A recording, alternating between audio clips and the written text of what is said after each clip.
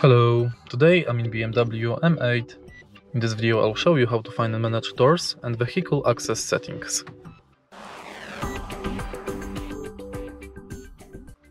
In the beginning, let's take a look at the screen display. Go to settings, doors and vehicle access.